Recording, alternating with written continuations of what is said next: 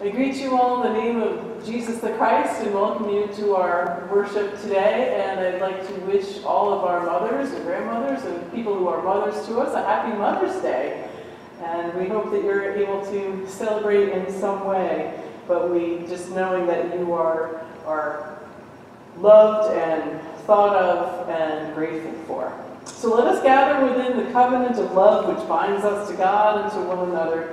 Let us gather to worship the Creator of heaven and earth, to whom be blessing and glory and honor forever.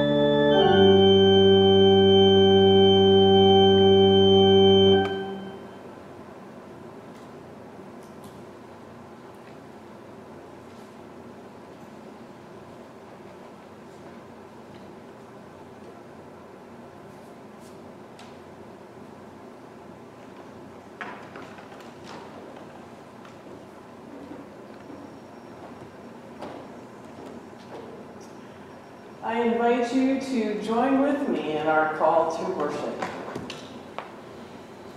Come, for God welcomes us and draws us close. Praise be to God, who is as near as our next breath. Like the sun and moon and stars that shine, we are God and have a purpose and a place. Mountains and hills and animals praise God. God has fashioned a family of all that lives on earth. We join with all creation in praising God. And we continue our praise of God in singing our hymn, Christ has made the sure foundation. Amen.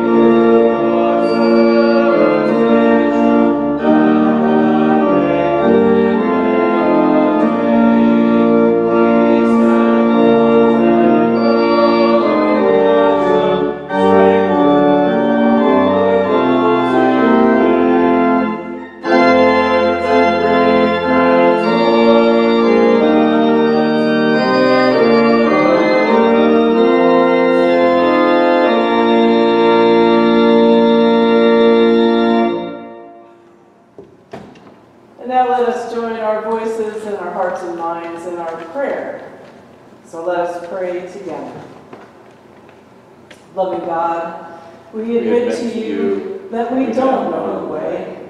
We get lost in fear, scattered in hopelessness. We forget how to listen for your voice. We demand signs that this will end, answers to how to move forward, because uncertainty is too heavy a burden. And yet you have shown us the way, the truth, and the life through your Son, Jesus. You have shown us the way of love. You have shown us that our acts of love are powerful, able to overcome fear and hopelessness. Remind us of who you have called us to be and what you have called us to do. Love one another. In the name of Christ, who has shown us the way, we pray. Our Father, who art in heaven, hallowed be thy name. Thy kingdom come, thy will be done, on earth as it is in heaven. Give us this day our daily bread, and forgive us our debts, as we forgive our debtors. And lead us not into temptation, but deliver us from evil. For thine is the kingdom, and the power, and the glory forever. Amen.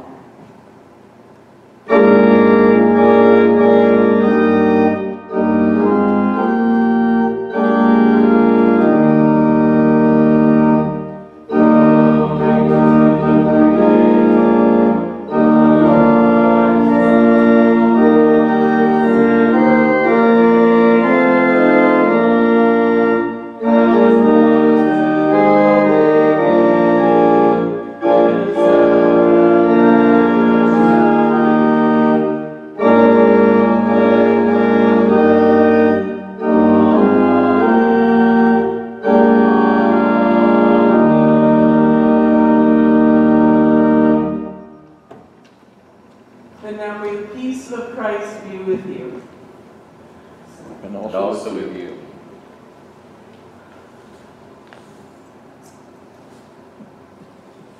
As we have come to worship, we come also to hear hopefully good news in the scriptures that God has given us. And so I invite us to open our hearts and minds to listen for the word of God. In our first lesson, which comes from 1 Peter chapter 2, verses 2 through 10. Like newborn infants, long for the pure spiritual milk, so that by it you may grow into salvation, if indeed you have tasted that the Lord is good. Come to him, a living stone, though rejected by mortals, yet chosen and precious in God's sight. And like living stones, let yourselves be built into a spiritual house, to be a holy priesthood, to offer spiritual sacrifices acceptable to God through Jesus Christ. For it stands in Scripture, "See, I am laying in Zion a stone, a cornerstone chosen and precious, and whoever believes in him will not be put to shame." To you then who believe, he is precious, but to those who do not believe, the stone that the builders rejected has become the very head of the corner, and a stone that makes them stumble, and a rock that makes them fall. They stumble because they disobey the word as they were destined to do. But you are a chosen race, a royal priesthood, a holy nation, God's own people, in order that you may proclaim the mighty acts of him who called you out of darkness into his marvelous light. Once you were not a people, but now you are God's people. Once you had not received mercy, but now you have received mercy. And from the Gospel of John. Do not let your hearts be troubled. Believe in God, believe also in me. In my Father's house there are many dwelling places. If it were not so, would I have told you that I go to prepare a place for you? And if I go and prepare a place for you, I will come again and I will take you to myself, so that where I am, there you may be also. And you know the way to the place where I am going. Thomas said to him, Lord, we do not know where you're going. How can we know the way? Jesus said to him, I am the way and the truth and the life. No one comes to the Father except through me. If you know me, you will know my Father also. And from now on you do know him, and you have seen him. Philip said to him, Lord, show us the Father, and we will be satisfied. Jesus said to him, Have I been with you all this time, Philip, and you still do not know me? Whoever has seen me has seen my Father. How can you say, Show us the Father? Do you not believe that I am in the Father, and the Father is in me? The words that I say to you I do not speak on my own, but the Father who dwells in me does his works. Believe me that I am in the Father, and the Father is in me. But if you do not, then believe me because of the works themselves. Very truly I tell you, the one who believes in me will also do the works that I do, and in fact will do greater works than these, because I am going to the Father. I will do whatever you ask in my name, so that the Father may be glorified in the Son. If in my name you ask me for anything, I will do it. Amen.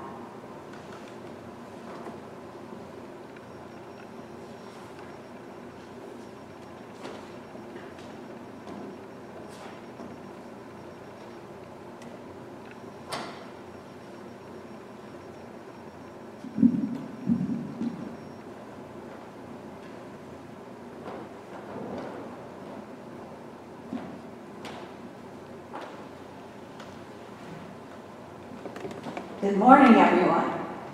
I imagine you're home and have had a lovely breakfast in bed, moms and grandmoms. It's almost better than having to rush to church, so hopefully there was some nice toast and pancakes and things like that for you this morning. This is, of course, Mother's Day, and while you spend the day together, you might want to think about all the different things you've given Mom over the years, and maybe she can share with you what she remembers most. I know my biggest memory was receiving a plastic red napkin holder. Why? I don't know. And I still to this day can remember that. So maybe grandmas and moms will share some of that, and this always makes for a good story. But today would also be something called Blanket Sunday. And when we were here last year, the year before, we always talk about blankets, because a blanket is something that everyone can use, and they only cost $5, so you get a lot of use out of them. Now, I have one in front of me, which of course will be hard to do with the microphone. I would normally have what Mordecai or Julie or Alice or Violet, somebody would be up here helping me show this. Anyway, you look at a blanket, what would be the first thing you would do with it? What do you think of right away when you get a blanket? Probably use it to stay warm. And of course, blankets are used for that. Then you could say, well, what else could you do? Well, some boys and girls have to go out and collect wood in the morning before they go to school. In other countries, that might be something where you'd have to walk a couple of miles. What you might do is take this with you, put all the kindling inside of it, and then tote it back home again. Well, what other things can you do? Some homes may not have a bed, but of course, what you could do is lie this down and you'd sleep on a blanket. That would be better than being right on the dirt floor. Or, in some cases, you might use it to keep yourself from getting wet. If it's raining, you might be able to put it up over something so that you could stay under it. There are families who many of them live in the same room, and so a blanket would be a great thing to use to separate the room off. You could have part of the family over here, part of the family over there. Can anybody think of anything else you could do with a blanket? Oh, you could build a fort with it. You could also put it outside and put it over a line and use it as a tent. I used to do that all the time. So there are, or you could even put it over a table and pretend you're in a fort or something like that. So blankets have a great use. They last forever. And it would be something to give. And you might ask mom and dad or grandma and grandpa if they would consider giving the $5 to go towards Blanket Sunday. And I hope that you all have a great day. We miss all of you, but I know you're out there smiling and making a difference. So, God bless all of you. Amen.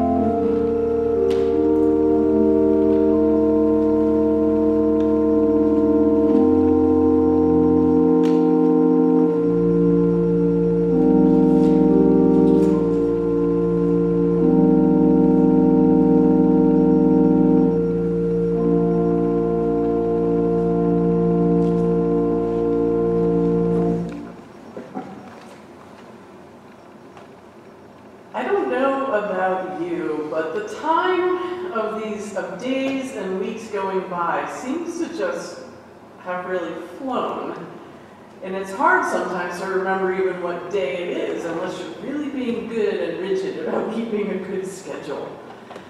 I pulled out my calendar and I had to count so I could know kind of where we are in the midst of all this self-protection, relative isolation, and I realized that May 10th, Mother's Day, starts week 9 of all of this.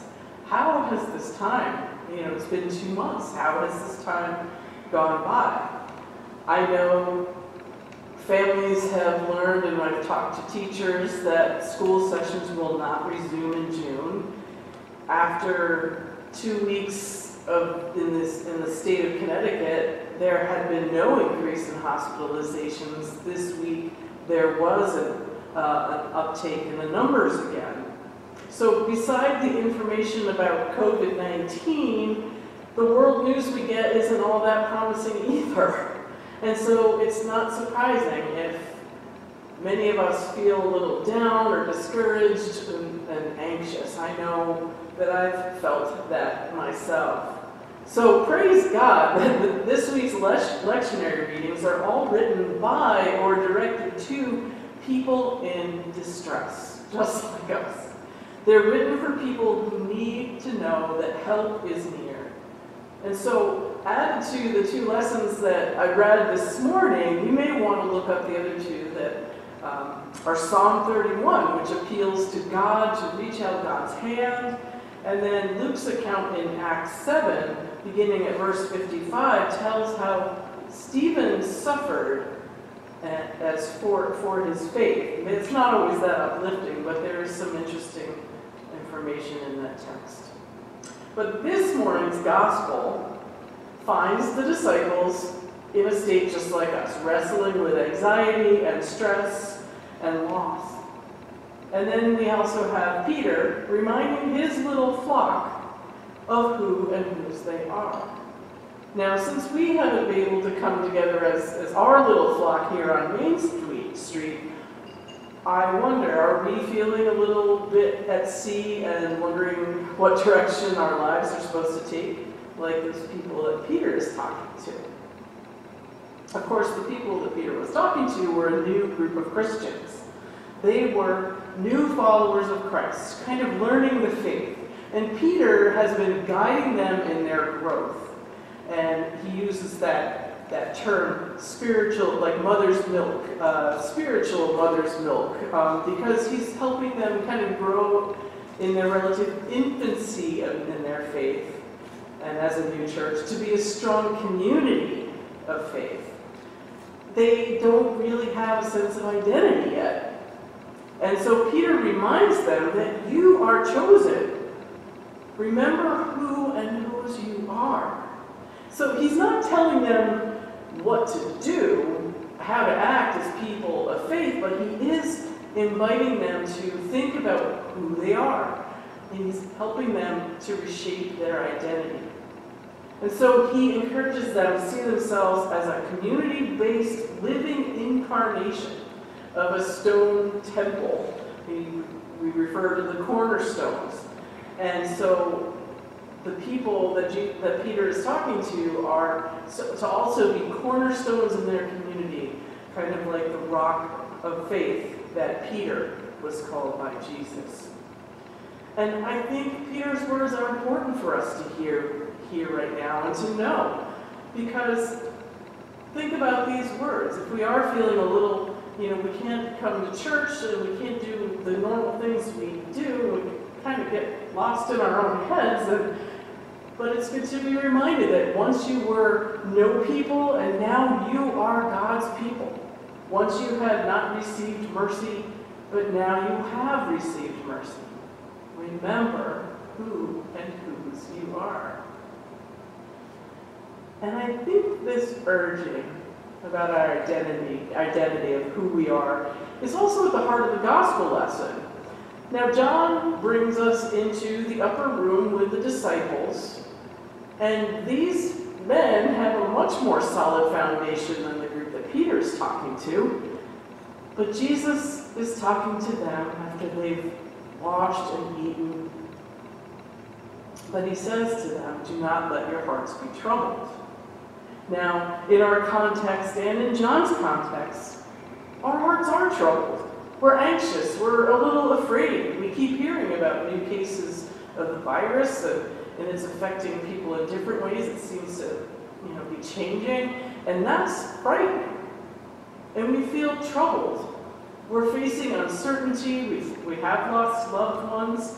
So when we're faced with our own and others' mortality, we're faced with loss. It's uncertain. But I think it's helpful to remember that throughout the whole Gospel of John, it's emphasized that the Word of God has come to us, has come to all of creation. The Word of God comes in the very person of Jesus, who shares the same joys, the same griefs, and the frustrations that we do. He pitches his tent right in the middle of our camp today with us, just like he did in that upper room with the disciples. And he's got a message for each and every one of us. And one of those messages is, do not let your hearts be troubled. Maybe today, Jesus might say it a little bit more like this. I know your hearts are troubled. Mine is too. So put your troubles in my hands for now. Trust me. Follow in my footsteps. And most of all, remember who and whose you are. And the thing is, we can do this. We can follow him in his footsteps because he tells us he's going to prepare a place for us. In my Father's house there are many rooms. Now we know this from, it's read often at memorials, of course, but I think today we might look at it in a new way. Is that Jesus is always going ahead of us, preparing a place for us. He's making the way clear for us, so that we can always be putting just one foot in front of the other, and so we don't get stuck in where we are. We don't get stuck physically, we don't get stuck spiritually in one place for too long. Now, for some of us, that's enough. That's enough to know that we can always just put one foot in front of the other. But for others, like Philip, and who was listening to Jesus, and of course Thomas, who we know always wanted to have concrete proof, some of this that's too vague. It's not enough. We want a plan, we want a map, and Lord, do we need a map right now? And Jesus gives us one, but it's not probably, a step-by-step map. Instead, he says, I am the way, and the truth, and the life.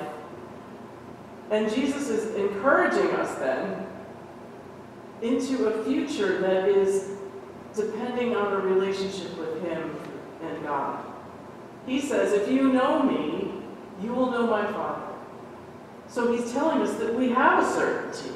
We have a certainty that we are not alone on a path, that we know the steps we are supposed to take. And the Bible is filled with people who have gone out and taken that risk and kept putting one foot in front of another, one step at a time, one day at a time. And that's the way of faith. That's the way that we can approach faith and have faith. One step at a time, one moment at a time. Remember who and whose you are.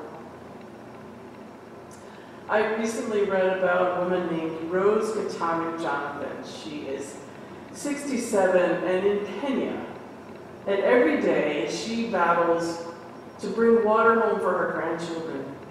But unfortunately, their drought and hunger are driving not only her, but many people to the brink.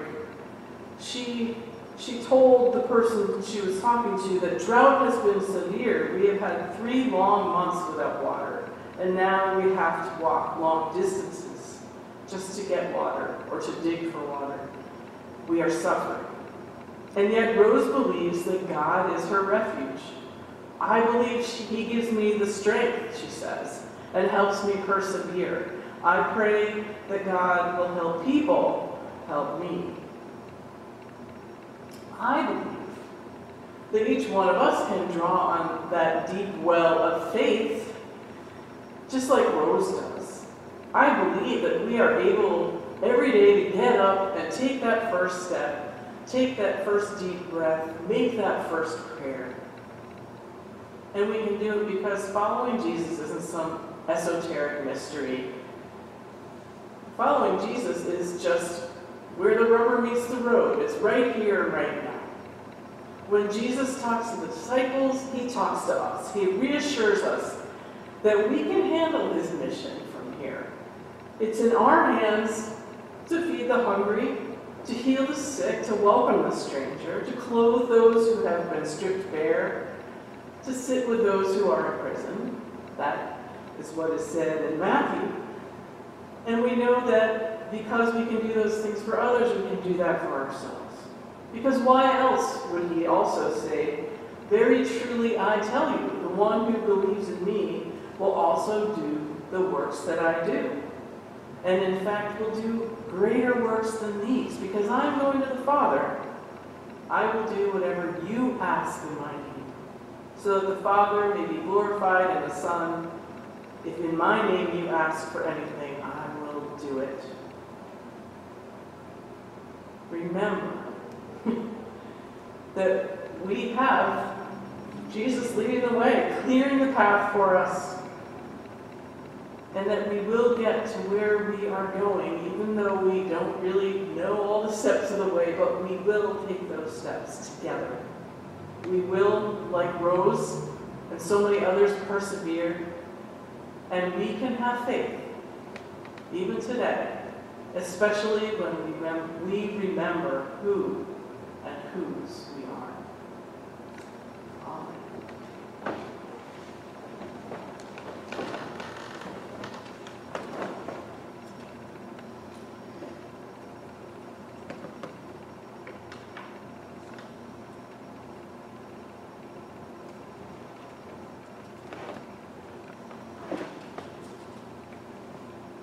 Our next hymn is Born of God, Eternal Savior.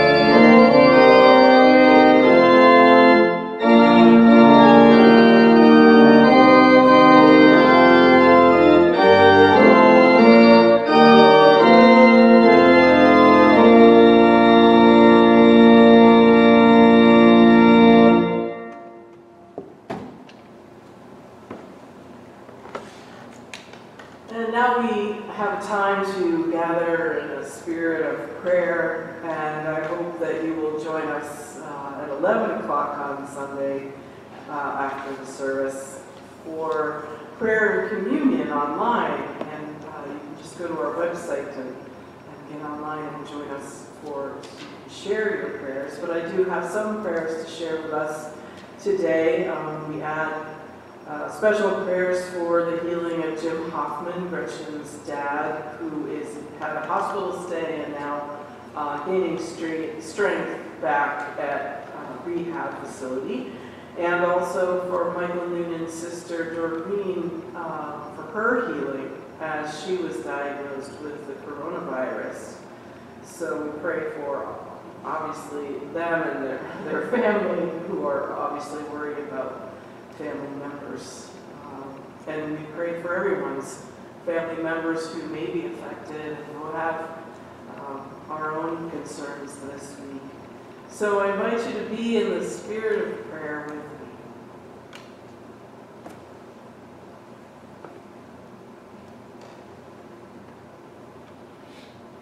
Oh, holy God, we breathe deep with your Spirit today, inviting you to surround us and to fill us. That your breath within us replaces fear with peace, uncertainty with hope, anxiety with a calm surety that you are with us. Help us to remember that we are chosen by you. We don't earn your love for us. It just is. And so, in mercy and relying on your grace, O God, we offer you our prayers. Praying especially for Jim, for Doreen as she heals from this virus, for all the people who are taking care of them. We pray for all of those in our congregation who, even before this time, have been somewhat homebound or limited in their ability to get out. We pray for those who are missing the company of others.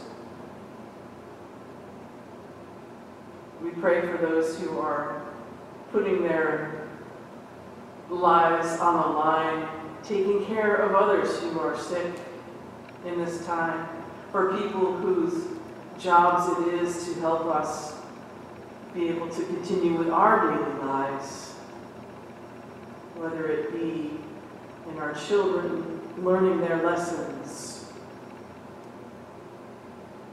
or there are families putting food on the table and gas in our cars, and help centers that we can call for computer help or insurance help or financial help, the shelters and the food pantries who are providing for those of us who are not as easily able to pay our bills. And we think of all of those people around our world, because our news sometimes seems to focus very close to home, but we know that there are others around our globe facing the same things that we are, and even worse, especially those who are refugees, who are faced with the serious challenges that are coming with the climate change, with less water or rising water levels on coastlines. We give you thanks for the quiet times in industry that are allowing bluer, clearer skies, and the relative peace in our national parks, where animals are going about their normal routine uninterrupted by tourists.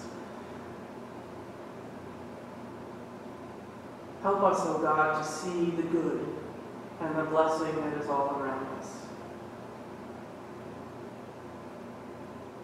And we pause for a moment to offer you our own personal prayers.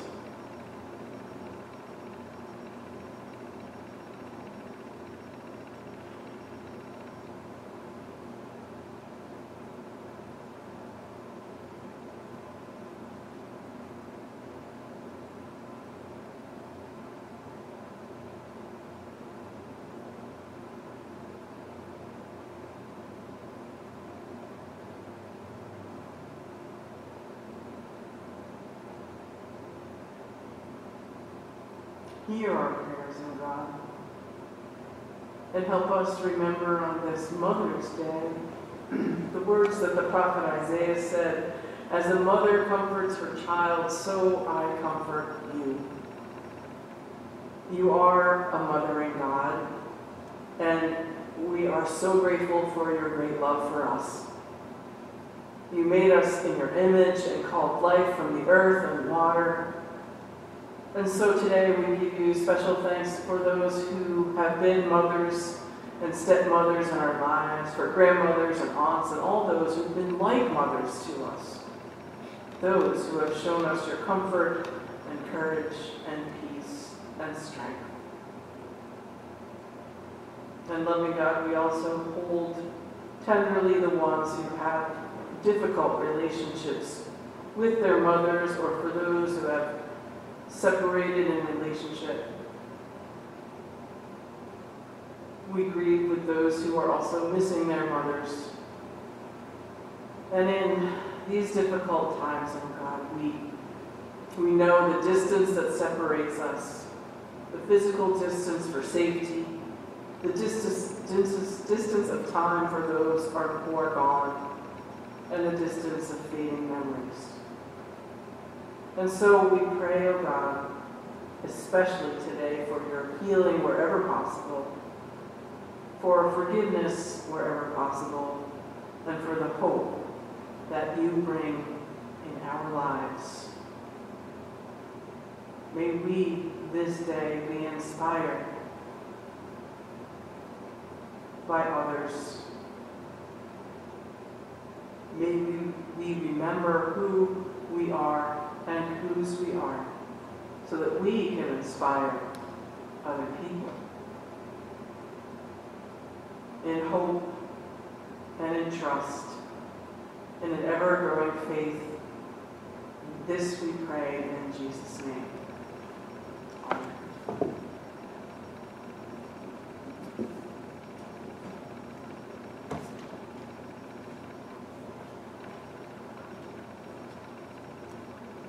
And our closing hymn is called "Touch the Earth Lightly."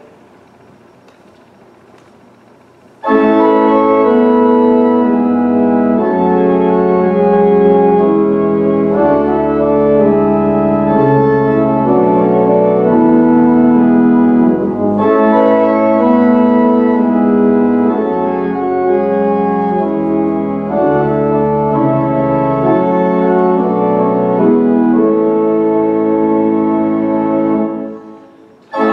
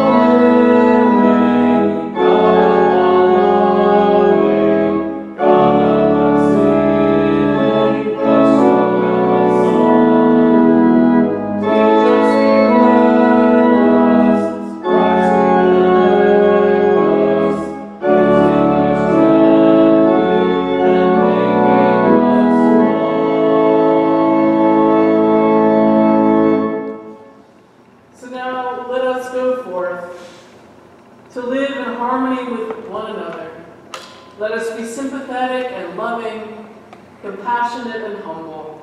Do not repay evil for evil or insult with insult, but repay with a blessing, that we may be God's blessings in this world. And most especially, may we go into this day in peace. Amen.